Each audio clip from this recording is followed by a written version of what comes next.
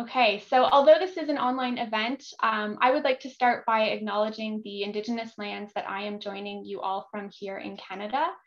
I am joining this conversation on the traditional and unceded territory of the Algonquin Anishinaabe people, and I would like to acknowledge the long-standing presence of Indigenous peoples in this territory. I would like to also invite everyone to acknowledge the Indigenous lands that you are joining from in the chat box. If you are not sure, we have shared or will soon share in the chat a link to a resource called Whose Land that might help. We are taking the time to acknowledge this, not only because non-Indigenous Canadians, including myself, need to integrate this knowledge into our everyday lives, but also to highlight that experiences of displacement, which we will be talking about today, are also something that have happened and continue to happen here in Canada. Today, we are joined by the co-editors and 3 outstanding authors of the new book, Deadly Voyages, Migrant Journeys Across the Globe. Deadly Voyages was edited by Dr. Veronica Finn-Bruey, an assistant professor in the Department of Legal Studies at Athabasca University, and Professor Stephen Bender, the Associate Dean for Planning and Strategic Initiatives and Professor of Law at the Seattle University School of Law. Our authors today are Dr. Kate Ogg, Associate Professor with the School of Law at the Australian National University, who has kindly stayed up very late to join us today. We are also joined by Mohammed Amin, PhD candidate in the Department of History at the University of Ottawa, and by Dr. Sasha Bagley, an Associate Professor in the Faculty of Social Sciences and Humanities at Ontario Tech University. We are also joined by Rachel Nyandeng Aye, who is a student at the University of Toronto, entering into her final year with a double major in political science and criminology, law, and society. I won't read their full biographies, but I do encourage you, if you haven't already, to visit our website through the link in the chat for more information about the wonderful accomplishments of today's guests. We are always so keen to hear from leading academics about the latest research on global development and forced displacement, and from those with lived experiences. By sharing their learnings and reflections with organizations like WUSC and with all of us, we are able to collectively drive greater positive impact by grounding our programming in actionable information and evidence. But today's book launch is extra special for WUSC because one of the co-editors, Veronica, also happens to be an alum of our student refugee program. Veronica, we are so thrilled to welcome you back here today, and we were so honored when you first approached us with the idea to help launch this important resource with our network. And important it is. Deadly Voyages explores the burdens and impact of perilous migration while considering which laws, policies, practices, and venues might establish empathy and protection for migrants. According to the latest figures from UNHCR, more than 79 million people are forcibly displaced worldwide, a figure that continues to rise every year and which now represents 1% of the global population. 40% of those displaced are under the age of 18.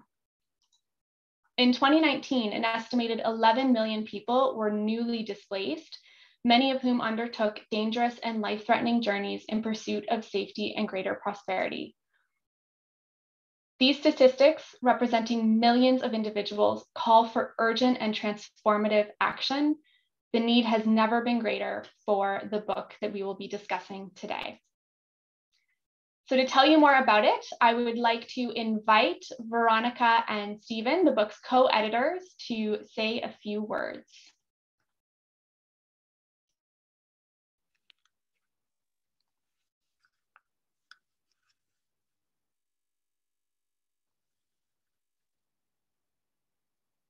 Hi, Stephanie. Can we have the slides on, please?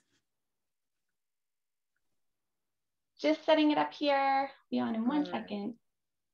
Okay, thank you, Stephanie, and everybody at WUSC, my WUSC family, for giving me this special opportunity to share some of the work that I have been doing in the last 2 decades since I entered Canada as a refugee-sponsored student at the University of British Columbia It is an honor, and it's always a blessing to come back home to WUSC. WUSC is my family. WUSC I will always remember in my heart, and I am so glad that after 2 decades, I'm still connected with WUSC, and I still get the kind of support that I get from WUSC. Before I continue with giving you a brief overview of the book, first of all, I would like to just acknowledge and say thank you to my fellow contributors and authors. Thank you so much for helping us put this book together and making it what it is today, and to promote it, and to continue with the discussion on deadly voyages around the globe. I would also like to say a big thank you to Emily Roderick and all the folks at Lexington Press who made this possible. And of course, to all of you for taking the time and giving the support that we so desire and so need for our work to continue. So thank you for being a part of this conversation. And I'm really hoping that you will have the chance to ask us more questions during the Q&A. All right, thank you.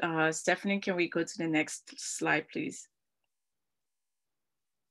All right, so I'm just going to give you about 5 minutes of an overview. So it's not in detail. Hopefully, when you get the opportunity to buy the book, or when you listen to our 3 authors that will be presenting, and including Professor Bender's contribution as well, you will have a little bit more insight about what the book is all about.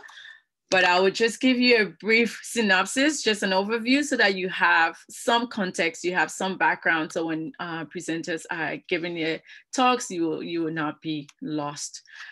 So by the time I'm done with this 5-minute presentation, I would have introduced the editors, most likely, and I will give you a brief background, tell you about the image that we have on the book cover, and of course, those we dedicated the book to, the book layout, which give you some level of all the chapters and what they're about. And I will read you 3 of the 6 conclusions. And then we'll turn it over to Professor Bender to add a bit more on the book overview.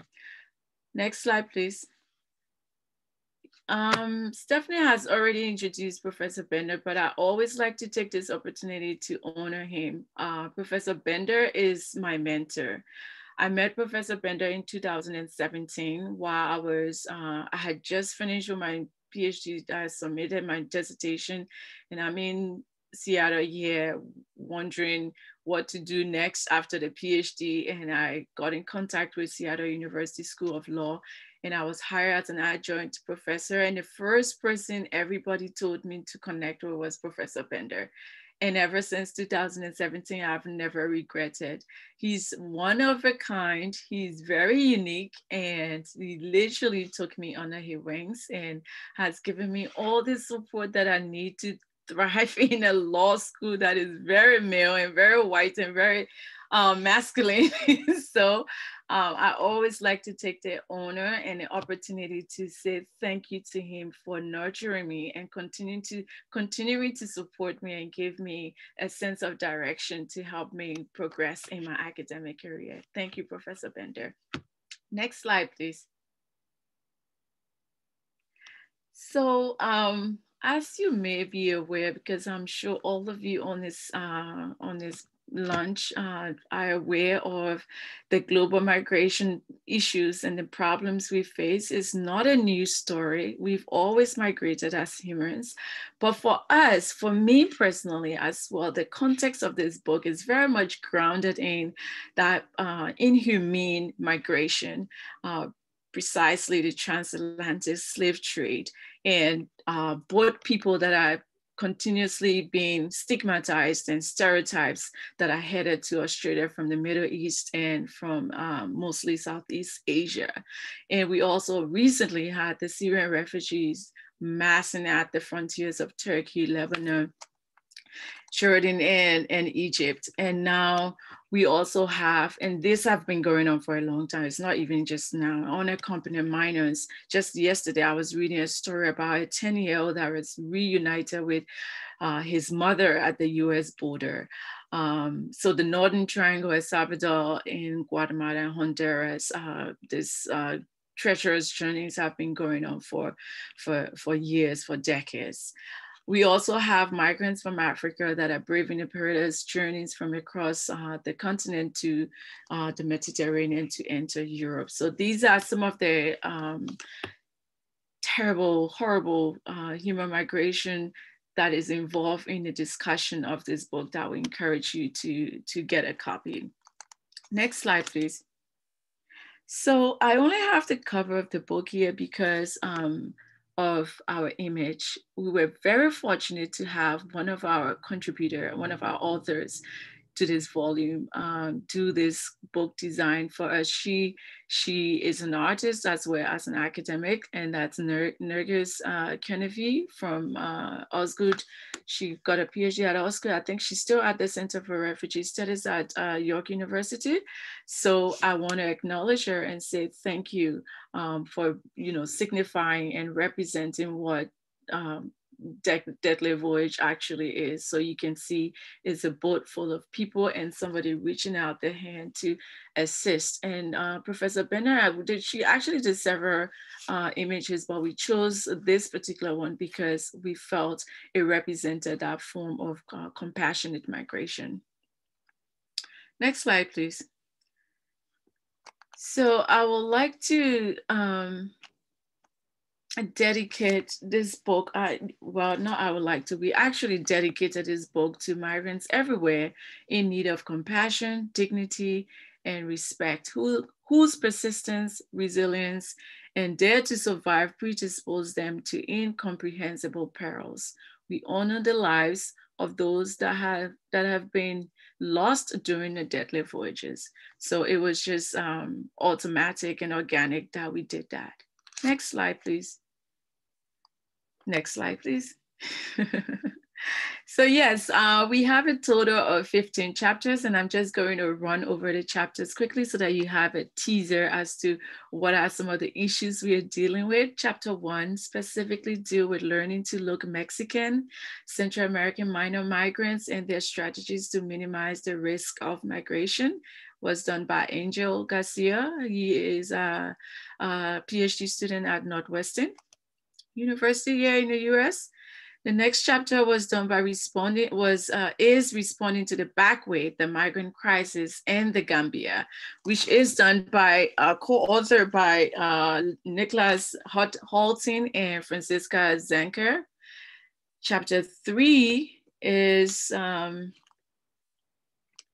voyaging into the unknown as migrants and trafficked. Women and girls traveling from Kenya to Al-Shabaab war front in Somalia. This chapter was done by Fatima Amiza Bardodane. I always get her name wrong. She is a professor in Kenya. Next slide, please. And chapter 4 was done by Maya, who is currently doing her PhD at Queen Mary University, one of the conglomerates of University of London in England. Her chapter is on refugee status for survivors of dangerous journeys, establishing nexus to nationality. And we have chapter 5, our wonderful Mohammed, who will be presenting to you today.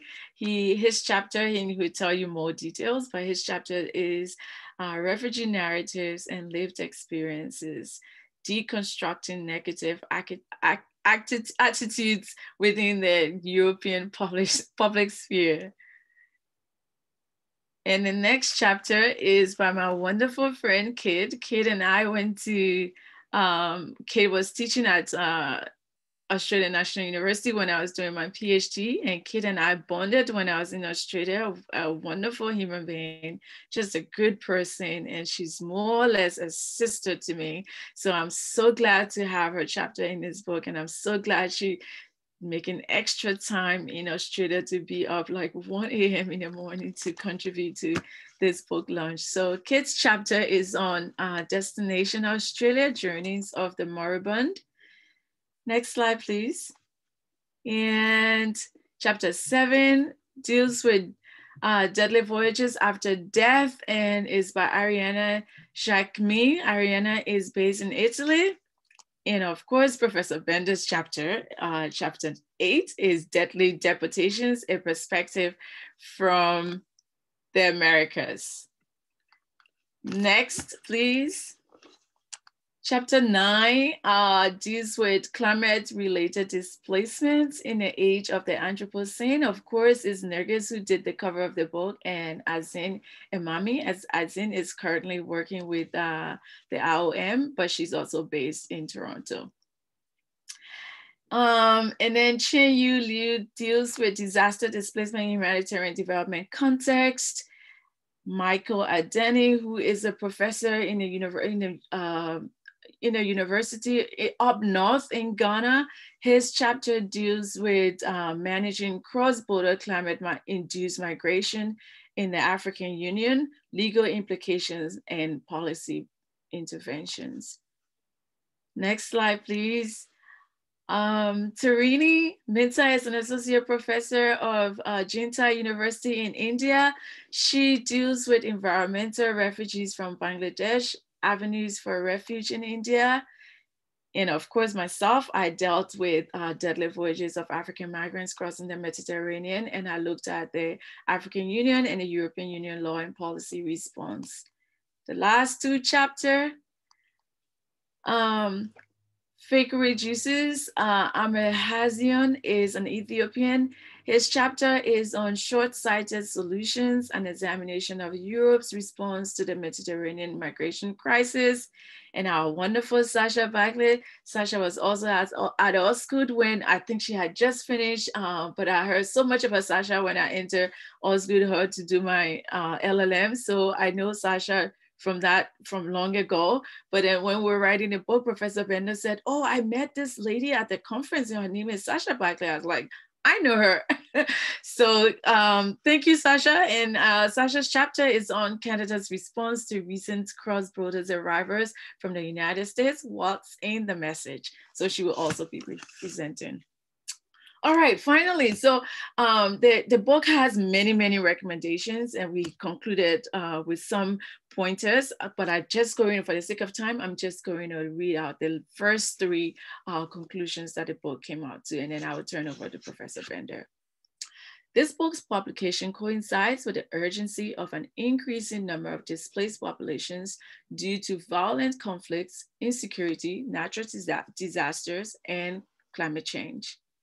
The interdisciplinary book calls for a transformation in migration policy with drastic reduction in the peril migrants across the globe faced when compelled to make treacherous journeys. Finally, the book seeks to inform, educate, persuade, and facilitate newer or less hard perspectives towards wider participation and influence within the forced migration and development policy debate.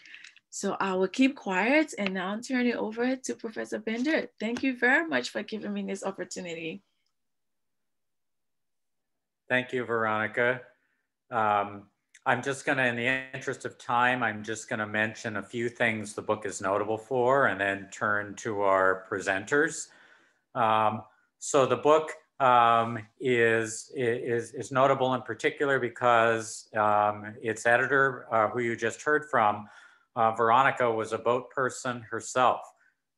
She was a refugee who survived a traumatic and dangerous boat journey on the African coast as a child. And it's very unusual for an academic writing in the field to have their own, in this case, her own story of survival. And it launched the volume. The book also has an emphasis on global migration. You heard about each of the chapters. We have Africa to Europe migration, discussed Asian migration. We have 3 chapters on the Americas, including Sasha Bagley's on Canada, and we have chapters on Australia as well, including one that you'll hear from today. We have an emphasis on the causes of migration, not just the deadly and dangerous fact of migration, but the causes, particularly climate change and disaster, which is increasingly relevant for the Americas that continue to suffer devastating hurricanes and other climate events. Most important, we have an emphasis on solutions, on mitigating the deadly, dangerous consequences of Migrant Journeys on a day that from the United States, Vice President Kamala Harris is in Guatemala trying to address some of the causes of Northern Triangle immigration or migration to the Americas. So my thanks to Veronica for her vision and her survival, to our contributing authors for their insights, and to the audience, all of you for your attention to the migrant plight. So I look forward to hearing from the rest of the speakers. Thank you so much, both of you, for this really great overview. I must admit that I am still anxiously awaiting my copy of the book, so I'm really excited to get this overview alongside all of you today. If anyone is interested in getting a copy, of course, we encourage you to visit your local bookstore. But I also wanted to let you all know that we are running a contest over on our Instagram page right now. More information is being dropped into the chat box below. And you can head over there to enter to win a copy. It closes tomorrow. As you know, today we are going to be talking more about the theme of refugee narratives, which I know is a topic that is very near and dear to many of the attendees today. So we really do encourage your comments and reflections in the chat box and your questions in the Q&A box throughout the presentations. And to start this discussion, I would like to invite Dr. Kate Ogg to present an overview of the findings from her chapter, Destination Australia, Journeys of the Moribund. Thank you, Stephanie. It's been an absolute honour to work with Veronica. It's a privilege to present today to a WUSC audience. I think the work that WUSC does is amazing. I have attempted with various organisations in Australia to try and replicate the WUSC model down under. Have not had much success yet, but we will keep trying. So hopefully one day. So Veronica asked me to be part of this project to present an Australian perspective on dangerous voyages of refugees and migrants. So my research for the chapter does have an Australian focus, but at the end of the presentation, I'm going to open up and talk about some of the parallels, in particular between Australia and Canada, that give rise to, I think, some really new, rich, interesting, important topics for research. So next slide, thanks, Stephanie. So the theoretical inroad is Michael Collier's work on refugee journeys. And he makes this point in this article that, you know, refugee journeys are rarely linear. They're often fragmented. So the focus for my chapter looks at the very end, the last leg of what is often an incredibly long fragmented journey refugees make to Australia. And that is to give a bit of background. Australia has what's called the Pacific Solution. So Australia sends refugees to Nauru and Papua New Guinea. And I'm looking at the legal grounds available to refugees to transfer from offshore processing back to Australia. So how do they make that last leg of the fragmented journey? What are the legal grounds on which they can do so? My findings are that those legal grounds for transfer have really atrophied. Australia has gone from having the highest protection standards in the world to transfers very much becoming medicalized, and to trigger these legal frameworks, refugees have to be, you know, in extremis, moribund, you know, next to death almost. And as a result of that, when they come to Australia, you know, from offshore processing facilities, they don't come as human beings, as bearers of human rights. They're really coming as sick patients in need of medical care. While this undoubtedly, you know, makes really, you know, is very meaningful for individual refugees, I think the problem is that it does a disservice to those greater goals, the greater goals Veronica talked about how do we get more empathetic laws and policies. Next slide. Thanks, Stephanie. So I'm looking at, my chapter looks at legislative reform. So legislative reform we've had post the reintroduction of offshore processing, looking at the narratives used by our parliamentarians, but I'm also looking at strategic litigation. So the types of litigation asylum seekers and refugees have brought to challenge offshore processing and to seek a transfer to Australia, or to resist a transfer to a nearby country as part of offshore processing. Next slide, thanks. Pickering and Webber did a discourse analysis of parliamentary debate when offshore processing was reintroduced in 2012.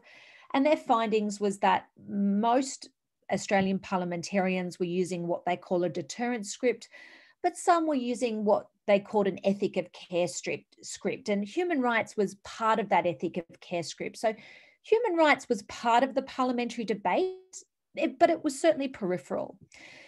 Since the reintroduction of offshore processing, we've had 2 unsuccessful bills. The first one in particular, 2014, Ending the Nation's Shame, was very much grounded in human rights, international law, refugee rights, unsuccessful.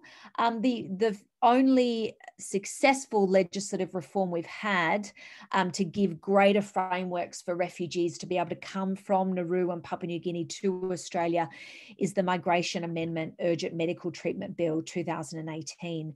So this bill was passed both the House of Representatives and the Senate, and became law. Next slide, thanks, Stephanie. But I did a discourse analysis of the parliamentary debates in the Senate and the House of Reps, and what you'll see is that there's this fixation on medical care, on the body, on healthcare, and there's pretty much no reference to human rights or refugee rights at all. Next slide. I've got to pass and become law, the bill had to get the support of a number of the crossbenchers. And you can see here, I've got the Senator Hinch and Senator Story quotes from them. You can see, and Senator Hinch literally said, what has swayed me is the medical aspects of Nauru and Manus that have swayed me. All of these parliamentarians talk about a medical crisis on Nauru and Manus Island. And if you read these parliamentary debates without context, you would honestly think that there had been a case of Ebola on Nauru or some horrific natural disaster. There's no understanding or no acknowledgement on behalf of our members of parliament that Australia has created this, what is being called a medical crisis, by setting up offshore processing, underfunding it, and not, allowing people to have access to much more than medical care, education, for example, hope for the future in offshore processing facilities. So essentially my conclusion about the legislative reform is that human rights have transitioned in the Australian Parliament from peripheral to entirely absent. Now, this bill that did become law was law for about 9 months, and it was repealed when our Conservative Liberal government won the election in 2019. So it's it's no longer law in Australia. Next slide, thanks, Stephanie.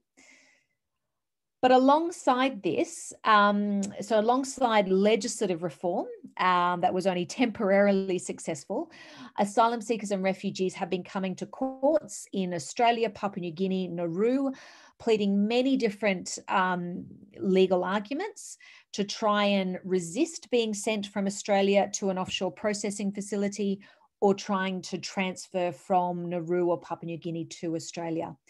The first case was successful. That was the case of Plaintiff M70, the first case reference there for you.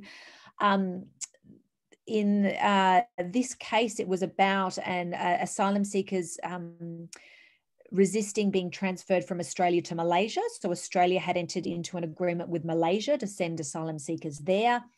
The High Court of Australia refocused on this word protection in our Migration Act and said protection means all of the rights in the Refugee Convention in law and practice.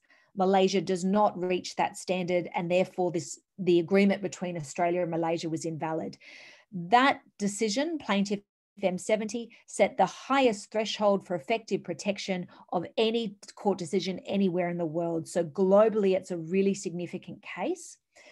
Unfortunately, in Australia, its significance is diminished because the Parliament took that word protection out of the Migration Act and said that the Minister for Immigration can declare another country to be, available for offshore processing if it's in the national interest. And if you have a look at the case Plaintiff 156, this was brought by an asylum seeker in Papua New Guinea trying to argue against the validity of Australia's agreement with Papua New Guinea, saying, the court had to take into account international law, Papua New Guinean law and practice. The court sort of really was reticent. The court said, no, the only question is whether this was in the national interest. This is a political decision. So the court essentially washed its hands of the matter and the case was unsuccessful. Plaintiff M68 was a constitutional law case, so that was about protections against detention in the Australian Constitution and the Nauru Constitution. I mean, ultimately, it was really about challenging the validity of Australia's agreement with Nauru. It was unsuccessful. There's a wonderful case from the Supreme Court of Papua New Guinea, Belden Norman Nama, where the Supreme Court of Papua New Guinea held that the Manus Island Detention Centre was in violation of the constitutional right in Papua New Guinea to liberty. For the asylum seekers and refugees bringing that case, their ultimate aim was to be transferred to Australia. They attempted that, and the only way they could do that was subsequent successful litigation in Australia. They attempted that in the case of Plaintiff S195. They tried to argue, well, the Supreme Court of Papua New Guinea has said that, the Manus Detention Centre is illegal. And the High Court of Australia just said, well, we're not bound to consider anything that the Supreme Court of Papua New Guinea has had to say. So in a nutshell, there is no longer any international law, human rights law, constitutional law, or public law grounds on which asylum seekers and refugees can come to courts in Australia and argue to make that final leg of the journey, come from Nauru or Papua New Guinea to Australia, or resist being transferred from Australia to Nauru or Papua New Guinea. Last slide. Oh, no, next slide. I'll try and finish up very soon. There is, however, a ground in tort law. So asylum seekers can use tort law to petition for an urgent transfer only for urgent medical attention. The grotesque epitomization of law in Australia protecting the body and only the body, I think, comes through in the case of DCQ 18. And the transcript shows in open court a number of male lawyers arguing about the size of the opening of an asylum seeker's vagina. And that was the determinative factor as to whether this woman would get a transfer out of Nauru to a place where she could seek the medical treatment that she needed.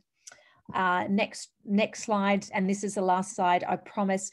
So look, issues for research, and in particular to Canada.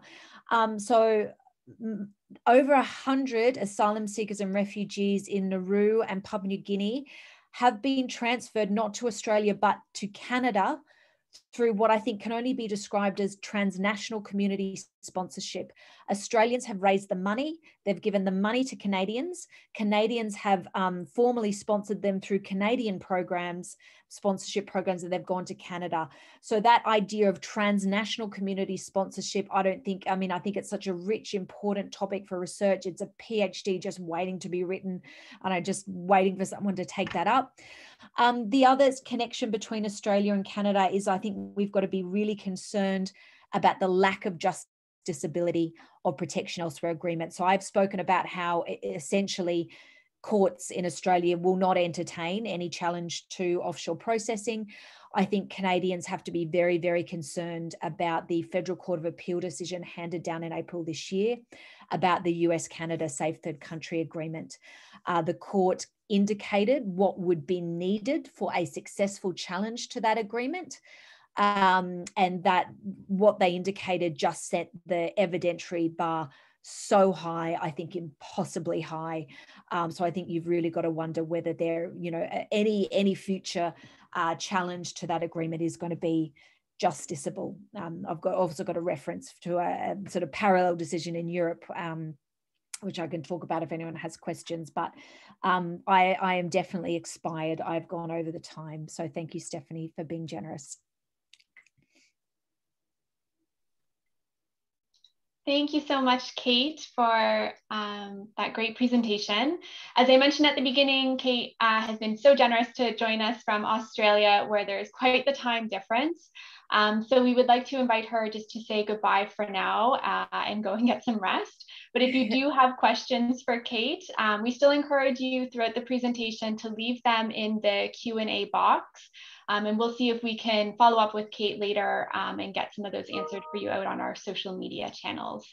So thank you so much, Kate. Thank you. It was a pleasure. Next, I would like to invite Mohammed to present his chapter, Refugee Narratives and Lived Experiences, Deconstructing Negative Attitudes Within the European Public Sphere. Perfect. Thank you. So first off, I just want to thank you for welcoming me.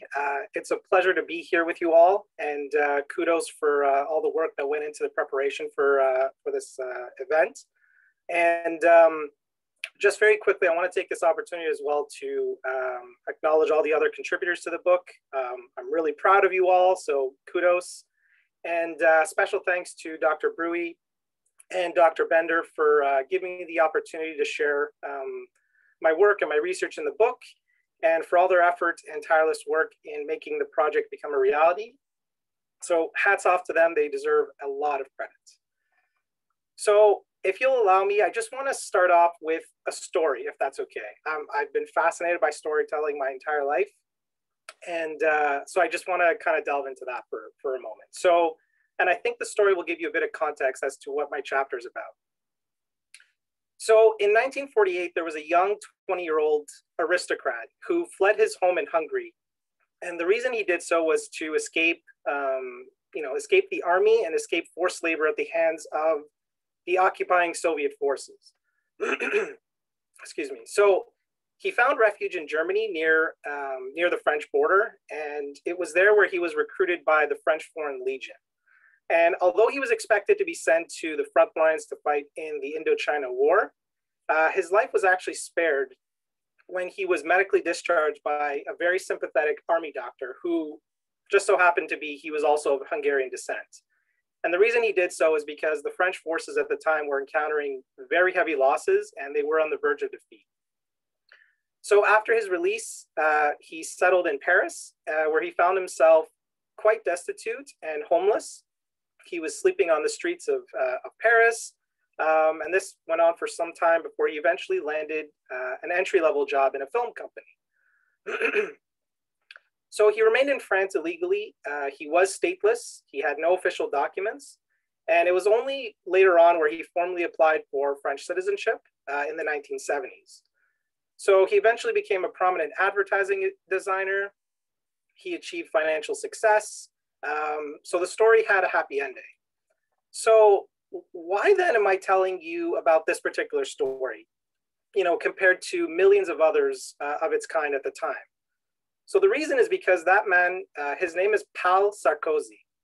And you might recognize the last name because he's the father of the former French president, Nicolas Sarkozy, himself the offspring of refugee parents. So the story is filled with a lot of irony, given that the younger Sarkozy, his well-known attitudes towards foreigners in general, but particularly refugees and asylum seekers. So during the French suburb riots, les émeutes des banlieues in 2005, the younger Sarkozy, who was Minister of Interior at the time, he was accused of, he accused the second generation youth who were from immigrant parents for being the root cause of a lot of the violence, the unrest. And he used this language that was quite disparaging and offensive. He labeled them as being the scum, the thugs of French society who were plaguing, the the French communities and so on. But many people who identified with Sarkozy's discourse and accused foreigners in the same light of perpetuating violence, stealing jobs, abusing the welfare system, threatening the very fabric of the French nation, la nation française. There were media headlines that demonized migrants in France, and those headlines dominated a lot of the public sphere and perpetuated this kind of like this debate about refugees that was very heavily one-sided. So it should be noted that it was predominantly controlled by leading and authoritative actors, so politicians, policymakers, the mainstream media. There was lobby groups, political parties, etc. And so they seized ownership of this public space in which the debate about refugees materialized. So in turn, it resulted in the creation of a very negative and hostile narrative about refugees in Europe. One that's been very widely documented and basically accepted as mainstream.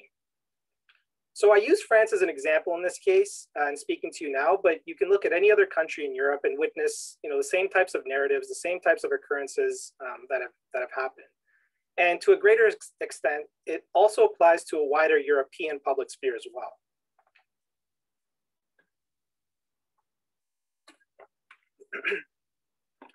So migrants who are portrayed in such a negative light are rarely, if ever, afforded any kind of legitimate space within this wider European public sphere to either influence or contribute to the refugee debate.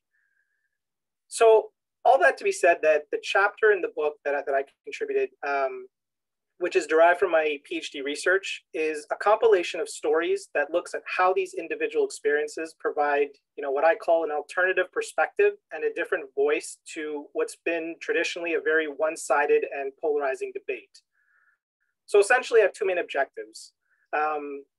The first is basically that these personal stories help deconstruct a lot of the negative attitudes about refugees, their experiences, how they fit into what's become a more diverse Europe, if you will.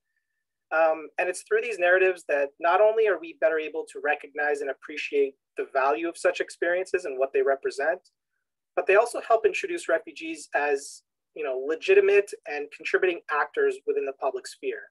And it reinforces more of an inclusive membership within this debate. So as part of my research, which spanned 5 months, I did field research. I traveled all across Europe. I was in refugee camps, organizations. I found a lot of people to talk to. And I asked participants a vast array of questions, but for the sake of the chapter, I tried to capture a picture of what I call the before, the during, and the after. So, one of the first questions I asked is, how did they become refugees? Why did they leave? What were the circumstances? So a few examples in the chapter, for instance, for the sake of pseudonyms and to protect their names and their identities, I look at Charlie, for instance, who worked as a translator for the American forces in Afghanistan. He was threatened by the Taliban. His family was threatened because, he was working basically as a translator. He had to leave. In Katarina's case, her involvement during the Bosnian War and the ensuing outspokenness, against the government, against the Bosnian government, who on that side she fought for, forced her to leave for political persecution. So those are some of the examples. I looked at their travel and their journey in reaching their destination. So what were the conditions of the voyage? Did they use smugglers, for instance? If yes, what was that experience like? And so there's a few responses that stand out.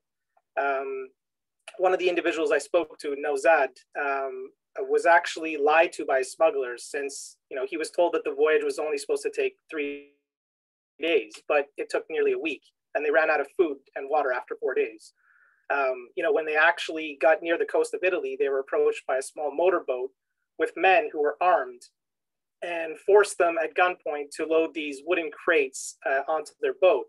And it was kind of anecdotal, but had a serious tone to it as well. He assumed they were drugs, right?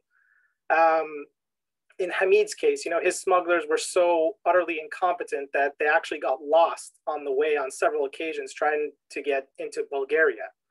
But you know, there's other cases as well where, for instance, like Ida and Charlie, they basically got on a plane, landed at their destination country, and simply requested asylum. And so it was pretty straightforward. So you see a little bit of the contrast in the experiences. And then finally, what was their experience like upon arrival? So how were they received? How were they treated by local authorities? Were they put in reception camps? Were they detained at all? If so, what were the conditions in the detention center?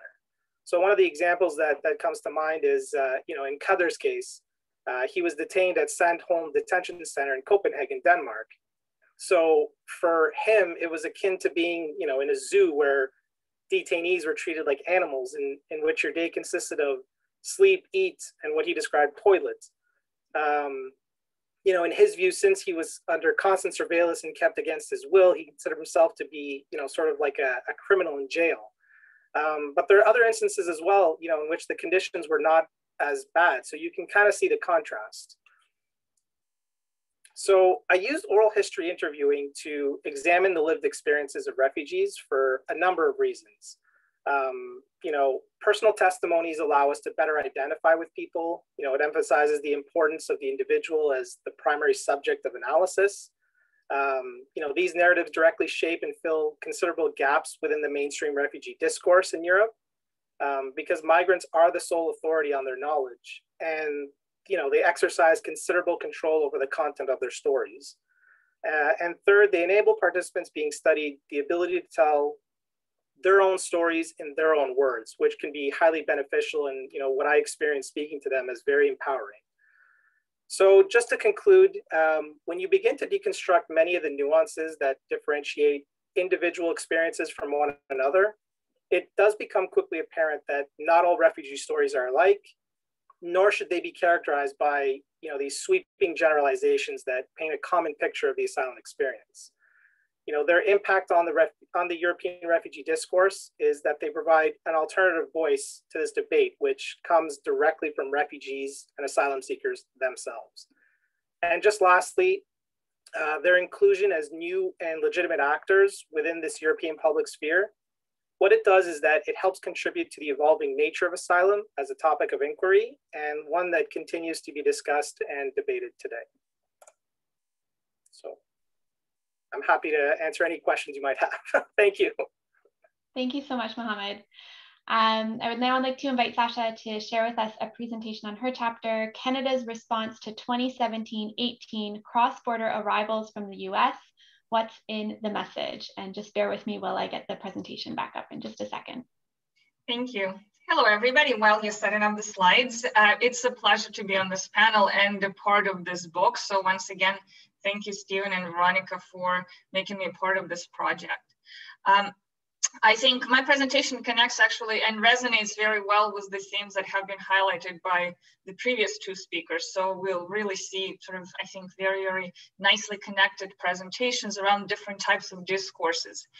My presentation will look particularly at the discourse employed by the Canadian government in relation to the increase in arrivals of refugee claimants from the US to Canada, particularly that we've seen in 2017-18. I think we can move to the next slide. Especially those of you who are in Canada are probably familiar with the context, but I will mention a couple of basic things. So first of all, after the arrival of the Trump administration, we have seen a significant increase in arrivals of asylum seekers from the US to Canada. They were coming from a range of different countries, actually some about 120 different countries, but among the top countries were Haiti and Nigeria, especially in 2017. 2018, Nigeria was actually the top country of origin of those asylum seekers. Can we actually move to the next slide for a second?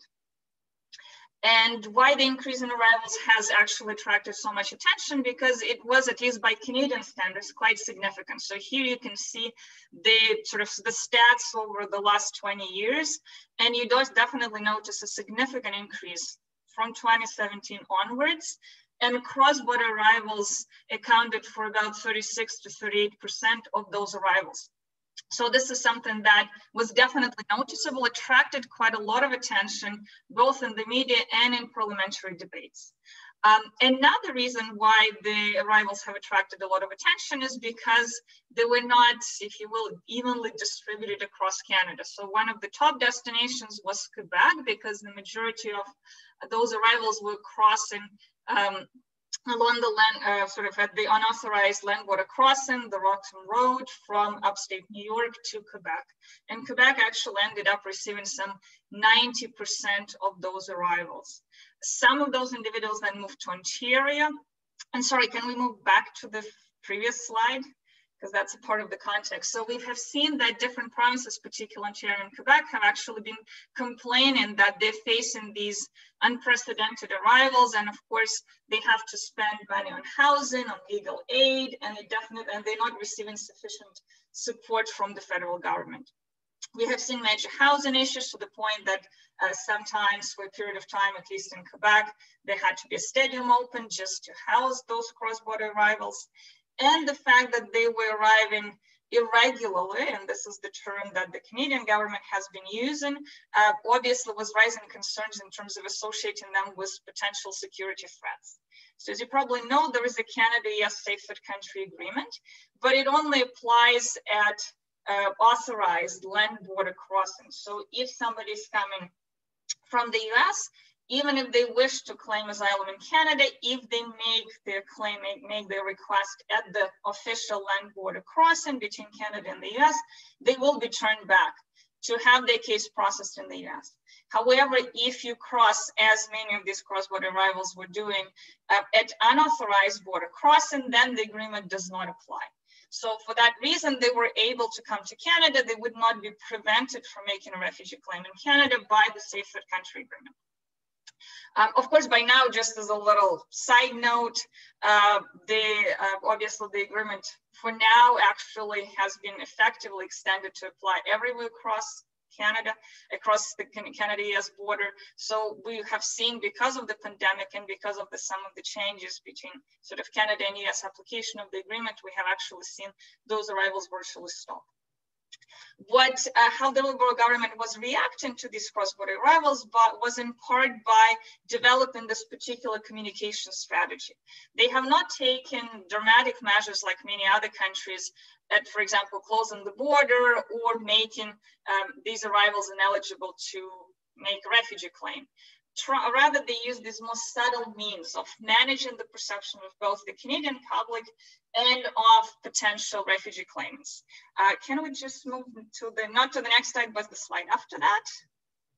So there were two strands, yes, thank you. Two strands of communication strategies that actually presented quite different messages. One was directed at the domestic audience, and we have seen that there was a lot of parliamentary debate on the issue, including, of course, the one that was subsequently reported in the media. And the IRCC, this is the Immigration, Refugees and Citizenship Canada, has even created a special web page that was providing information to the public on cross-border arrivals, including, for example, there was a quiz on what do you know about asylum claimants, how to dispel different myths. And generally speaking, that discourse that was directed at the domestic audience, at least at first sight, suggests that it is more projecting a more humanitarian message. And can we move to the next slide? I just have a couple of examples of, so this is one of those quizzes that exist on the IRCC website to sort of test a person's knowledge of asylum claims. Supposedly, again, dispelling myths that they're dangerous or that they jump in the queue. So some of these suggest that they try to create a more positive image of these cross-border arrivals. And specifically, the immigration minister at the time was also emphasizing that it is inappropriate to call these arrivals illegal. So the official terminology that was adopted was irregular. They also emphasized that Canada has international obligations. So this is why we cannot stop accepting these arrivals and we cannot withdraw from the Safe Third Country Agreement. Of course, when you start digging a little bit deeper into this discourse, you find out that, of course, it's not all that positive. So, for example, even the answer to question 2 here, it doesn't actually say asylum claimants are not dangerous. It just says we screen them well. So, but at the same time, there was still a veneer of that discourse to the domestic public that we have international obligations, that these claimants are not dangerous, that security is not jeopardized, and we will prepare to deal with them. And those who are not eligible and not deserving of protection will be sort of quickly dealt with and removed. The second strand of discourse was directed at refugee claimants themselves. And this was something that is relatively new, especially in terms of the campaign that the IRCC has started. So there were several initiatives that they have launched directed at prospective asylum seekers. First of all, they had this Twitter post, and I just have 4 examples, but there were more of those that were posted at least several times, retweeted several times a month on the IRCC website with these messages. This is something that Canada has not done before in terms of that type of perception management of prospective asylum seekers.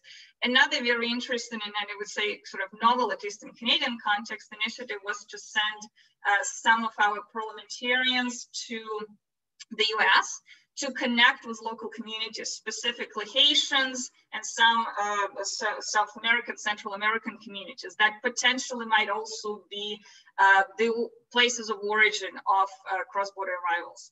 And the main messages were essentially don't come. If you again read even the Twitter post, there is this idea that it seems the better way to come to Canada is not to claim refugee status, but perhaps to consider economic immigration, that the fact that you come does not mean that you qualify, that if you decide to move, you actually might lose everything. So even if you had, for example, still some status in the US or some options, then you should pursue those. Don't come to Canada. And many of these messages definitely are much more negative than what we see in the domestic discourse. In large part, they really suggest that these cross-border arrivals are very suspicious, that they don't have a very good reason to move here. They're perhaps trying to use the system or use an improper channel, such as a refugee protection route, as opposed to, for example, economic immigration. And since I know I'm almost out of time, so I will just mention 2 things to connect it to previous presentations.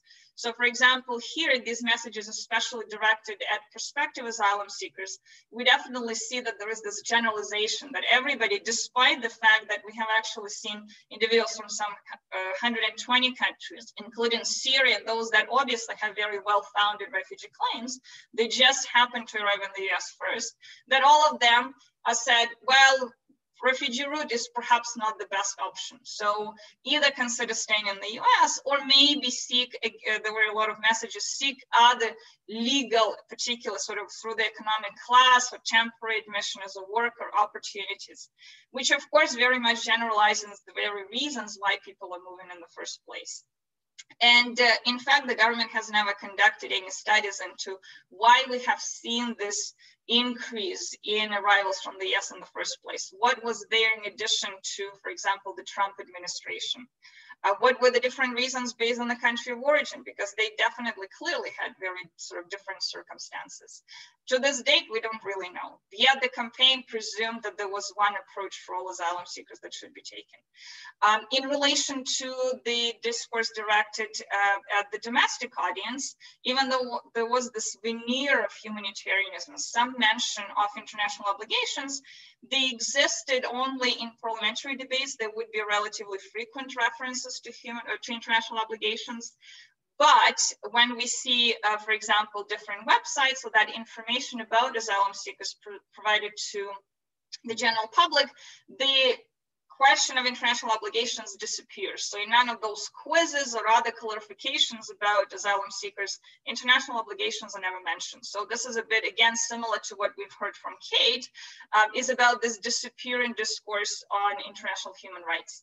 That really, to the public, it was more, they're not that dangerous, or we screen them very well. So that's why you don't have to worry, but not so much that we have international obligations. And many of these people have very good reasons why they may seek to enter Canada. And I think I'll stop here so that we actually, because we still have another speaker, and so that we have some time for further discussion. Thank you so much, Sasha. Just before we head into the Q&A portion, and thank you to those who have put your questions up, please feel free to continue asking your questions now, and we will try to get to as many as we can. But I would like to first invite Rachel to share a few reflections from her own experience. Okay. Hi, Stephanie. Thank you so much for inviting me to this incredible session. My reflection will be based mainly on the reasons for refugee migration and also why it's important to have refugees tell their stories. To begin with, would you mind going to the fourth slide, please? Yeah, so I'll look at the poem entitled Home by Wasan Shire. She's a Somali refugee. She's a Somali British writer and poet who uses poetry to explain stories of escape and journeys that refugees undertake.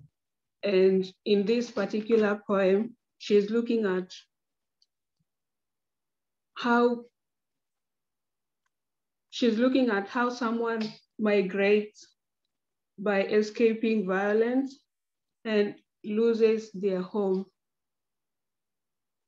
Next slide, please. And if you want the story, the link is there. It can be pasted on the chat so that you can go and read the entire story. And I'll only focus on two stanzas. The first stanza, and it reads, sorry, I'm not good in reciting poems, so I'll just read over it. And the first stanza says, no one leaves home unless home is the mouth of a shark. You only run for the border when you see the whole city running as well. And the first three lines of the fourth stanza say that you have to understand that no one puts their children in a boat unless the water is safer than the land. Next slide, please. So why am I using this poem? This poem relates well with the discussion we've had today in terms of what are some of the reasons that lead refugees to leave their home countries in pursuit of safety, and also how it relates to refugee experiences in refugee camps or in their host countries. Would you mind going to the key themes? Yeah.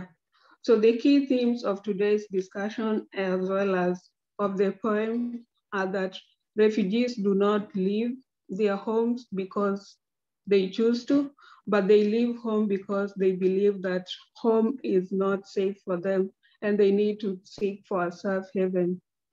And it's important, as Mohammed indicated, that we have refugees telling their stories so as to inform policies around immigration and also to understand their perspective and erase the negative narratives that's usually displayed by the mainstream media. And if you don't mind going to the conclusion slide. And in conclusion, without proper policies in place, the refugees and asylum seekers' conditions might worsen in their current country or in the host country. So it's therefore important, and it's our collective responsibility to create conducive environment for refugees and asylum seekers so that they get to share their stories and we listen to them as we look at ways, at possible ways of responding to the issues of refugees. And before my closing remarks, I would like to tell you a small kind of story. Like, there are some things that refugees experience in their host countries, for instance, police brutality. And it's a problem that most immigrants, refugees, or asylum seekers usually face. We recently had the issue of George Floyd, and that's not the only problem that people face in the host country. We have so many instances whereby the refugees or asylum seekers end up living a life that's kind of harder compared to what they left home. And that's not why they leave their home. They leave in order to seek refuge in a safer place. But if they end up facing the same challenges that they escaped from, then we are failing as a society. And lastly, In the spirit of this year's World Refugee Day theme, let's all stand with the refugees because together we heal, learn and shine, and access to healthcare and medical support saves lives. Thank you. Thank you so much, Rachel. I would invite all of our participants, our panelists, to turn their videos on, and we will take a couple of questions from the audience. There are a couple of questions already, and just a reminder, if you'd like to ask the question yourself, to put mic or MIC next to your question, and to continue to do so throughout this discussion. But to get started with a couple of questions that are here already, I think this first one touches well on what you just mentioned, Rachel, around kind of the experience in arriving to a destination and kind of encountering a number of different challenges, and really just the perseverance that is required to continue along a very difficult journey that does not stop once you arrive in a new country or a new place. And so this is from Jennifer, who asks, and I guess kind of related to Kate's presentation as well, about the focus on health discourses in Australia, but this really specific physical health discourse. And so kind of between these two places, there's a question about the mental health support for refugees and former refugees. And Jennifer is asking kind of what can be done for both the organizations that are involved in this work to help eliminate some of those challenges for mental health, and also the role of governments in being accountable for a system that's not offering that holistic support.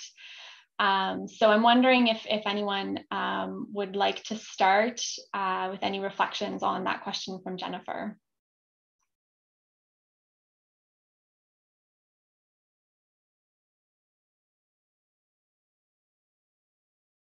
It's a big one, I know.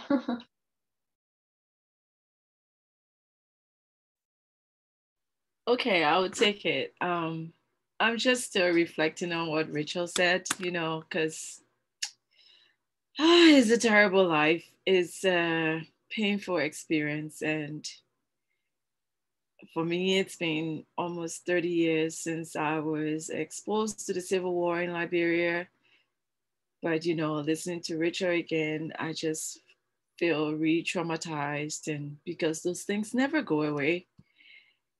And yeah, it just really makes me emotional all the time. And it's hard to control those emotions, no matter how many years it takes with these experiences, which is why Jennifer, is it Jennifer? Question is, or Jennifer question is very important. When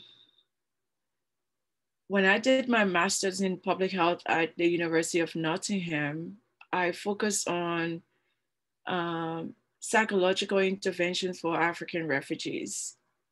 And part of the reason I focus on that comes to Jennifer's question as well. WUSC is a great organization, but I don't think we have really taken into focus the mental health of refugees from WUSC. And countries are accountable, they're responsible, and yeah, they have their role to play. But as an agency that bring us to Canada, there needs to be a stronger focus on refugee mental health. And what I remember, listening to Rachel and reading Jennifer's question is when we entered Canada in 2001, I still remember us being told, you get sponsorship for 1 year, but you're a learner immigrant and you will be treated as any other Canadian. Really? I just spent 9 years living as a refugee and experienced all kinds of violence, including sexual and physical violence. and I entered Canada for the first time, and I'm supposed to be like any other Canadian because I'm a landed immigrant. And our student refugee sponsorship program is fantastic. It's amazing. Oh, go, Grish. I mean, good for Andrea Wenham, who took us over. And literally, Andrea took care of me and Kade at UBC. But Andrea is a student, and most of the SRPs are students. And they don't necessarily have the lived experience. They don't necessarily have the expertise to be more than the support that they gave us as students. They need to study, they need to get their own things going. And Glenn is great. Everybody from UBC knows that Glenn is our father at UBC. He looks after us, literally takes us by the hand, take us to hospital, do several things for us. But at the same time, you know, these experiences that Rachel highlighted, they're life-changing experiences that require a longer time. I was just telling my husband yesterday that when we get back to Canada, I'm going to go in for counseling because I still have so much trauma that I have to deal with. The fact that I can still cry when I think about certain instances. I need to go for counseling and mental health programs the rest of my life because you never get over this thing. So I don't know the solution to Jennifer's question, but yeah, that's my response. Thank you so much, Veronica, for sharing that. You know, I think that the role of the public discourse can also really help or hinder that process. And so I really appreciate the research that's been done in looking at the messages that are out there in the Australian context, in the Canadian context. As really and important to recognize, because these are sites where obviously, as you've shared today, there is a lot of room for improvement and kind of helping to create those more welcoming and inclusive societies to support the mental health. But I agree that definitely with more focused interventions at the level of an organization like WUSC, there's lots of examples of the work of certain local committees or school administrations that's being done that are serving as really good models. So I definitely encourage anyone else also who has suggestions on this, because it is such a big and important question, to share them in the chat box and share any resources or suggestions that you might have with others. If anyone else would like to weigh in on this question, please go ahead and do so.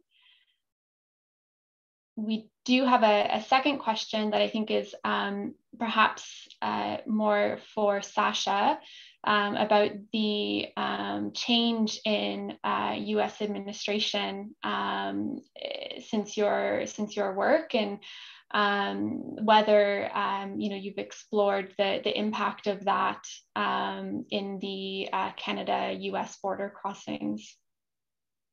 I think Rachel has her hand up, so maybe. Oh, thank you. Sorry, Rachel, I missed that. Yes, sure. Thank you so much. Okay, thank you. So to the first question, as a student who's still in school and someone who came through WUSC, I would like to add that it would be important to have WUSC students connecting and learning from their shared experiences.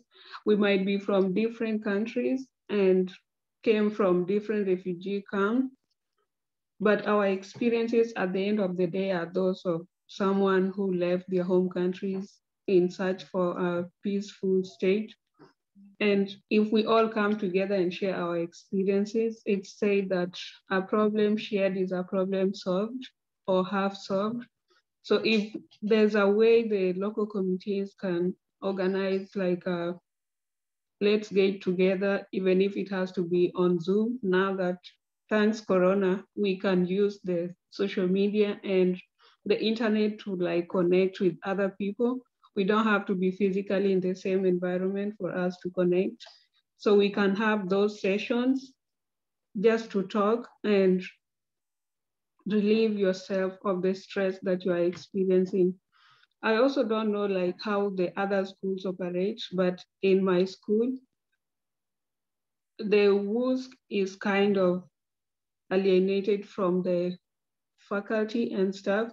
And I think it would be important to have like faculty members as part of the local committee so that they can help in weighing in on important issues like mental health, and also to support students where possible. And by so doing, we'll have healthier students who have better mental health status, and they can be in a better position to achieve their dreams. Like I know of York University, they usually have faculty staff members as part of the WUSC committee, and they usually hold these monthly meetings to check on students and to know like how far everyone is. If you have any problem, you can easily reach out and talk to them, but that's not the case with all schools. So I think WUSC can coordinate with the schools and look for a way forward whereby we can have students sharing their experiences and also like having that free space. Thank you. Thank you so much, Rachel. And I know a lot of my WUSC colleagues, other local committee members are on the webinar right now. So I'm sure they're also appreciative of some of this really direct feedback. It's so helpful. Rachel, as you were talking as well, I was thinking about, Mohammed, your presentation around just the empowerment that comes with being able to tell your own story. And so I think that that is such an important theme. Something that I was thinking about in hearing the presentations today was kind of that disconnect between the decision makers around the discourse that is presented at the government level and this thriving and critical discourse happening at the individual level, and how these two spaces can better come together to create a more holistic discourse. But Mohammed, I see you've also raised your hand. Thank you for using that function. That's very helpful for me. So I will pass it over to you to say a few words as well. Yeah, thanks. So kind of in hearing Veronica talk and Rachel talk, and it kind of brought me back a little bit to my field research where, you know, the issue of mental health, you know, and I'm talking in the European context because that's my field. So whenever I brought up that issue where, you know, how does one cope? What are the coping mechanisms? You know, there's physical health, there's mental health. Just a story quickly. The first interview that I conducted, I'll never forget this. It was in Copenhagen, Denmark. And, you know, I was so nervous talking to this individual who was part of an organization where they were providing refugee care. And so I sat down with her, and 5 minutes into the conversation, she just completely broke down, completely. And so for me, that was such a big shock. Even though I had prepared myself mentally to anticipate any of these responses, I didn't know how to respond. I didn't know what to do. I didn't, you know, and I kind of just stood there in silence. And I was thinking to myself, what do I do? And so I gave her the opportunity to kind of let it all out. And I'll never forget this. And it's sort of imprinted on my psyche. She finished exerting all of that emotion and then just smiled at me. And I said, "Are you okay?" And she said, "Sitting here with you, being able to tell you what I went through, I'm okay now." And I was trying to hold myself together because I didn't know, like, it was a very surreal experience. And so that's just a very short anecdote of sort of my experience in researching this.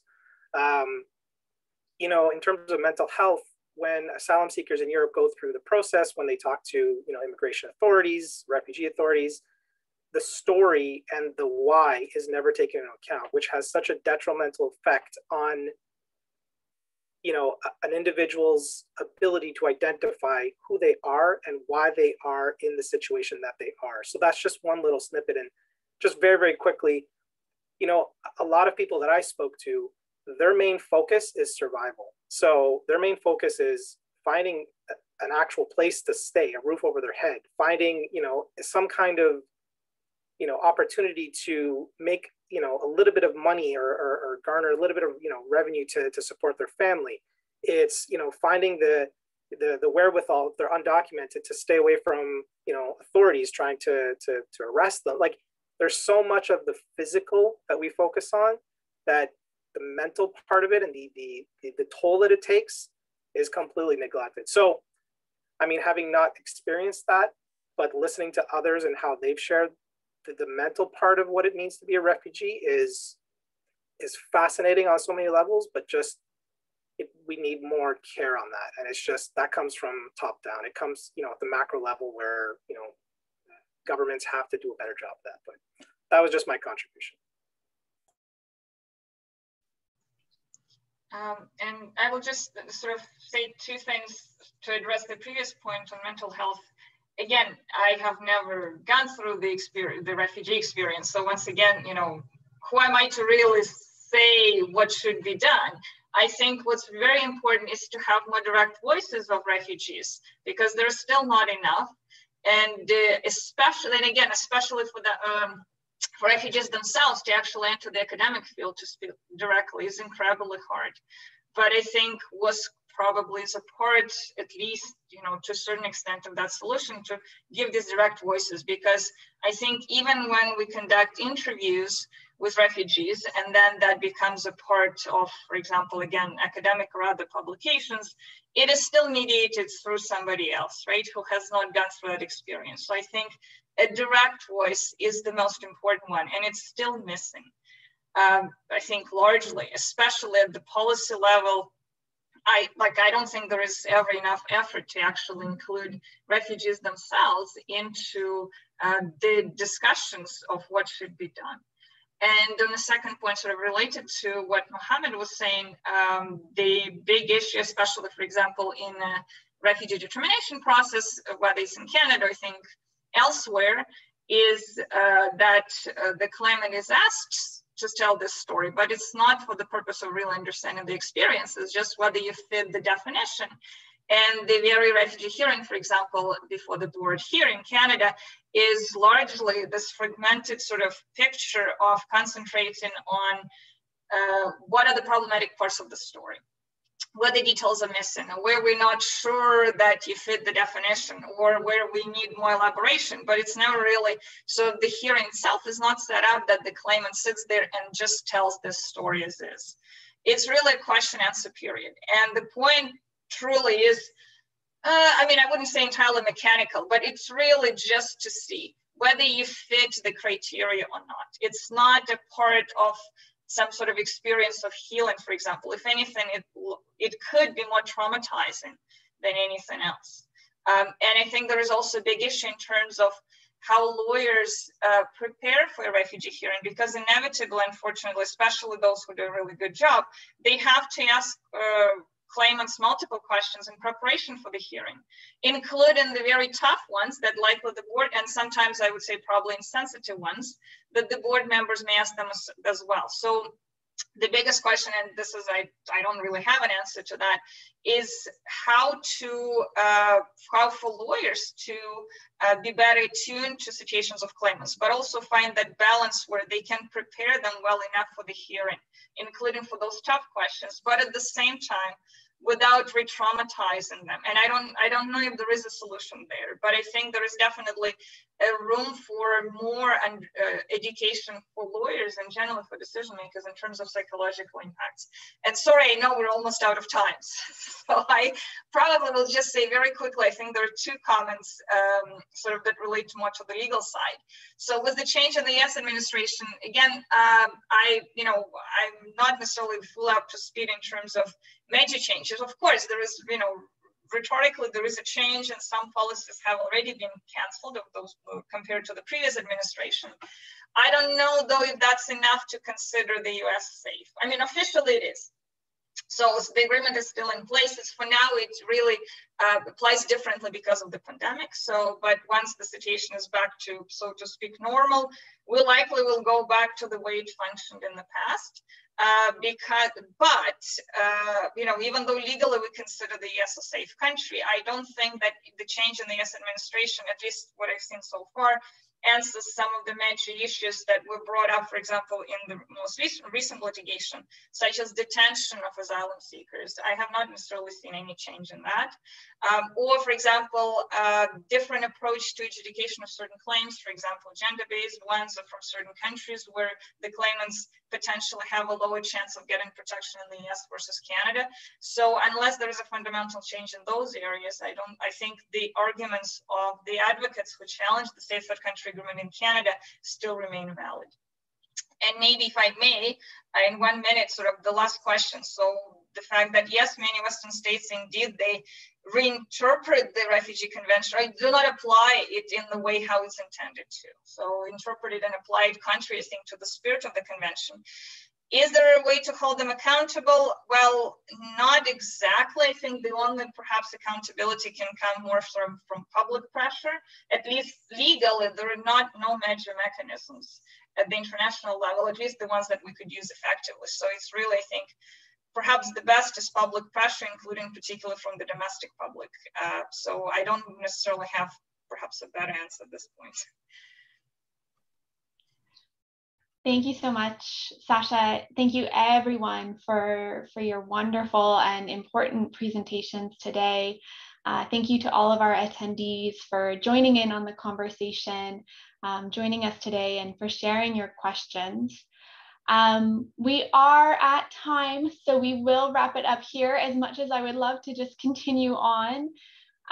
If you would like to purchase the book, and after today, how could you not? Please visit the link that we will share in the chat, or speak with your local bookstore. As a reminder, we also do have an Instagram contest right now where you can enter to win a copy of your own. If you would like to connect with today's panelists, do check out our website for their full bios and visit their pages with their academic institutions to see more of all the wonderful research that this group is doing. And lastly, we invite you to join WUSC throughout the rest of the month of June for more activities on World Refugee Day, which is on June 20th. Be sure to follow us on social media for more information and join the conversation online with hashtag WRD2021 and hashtag World Refugee Day. Thank you everyone so much, and goodbye.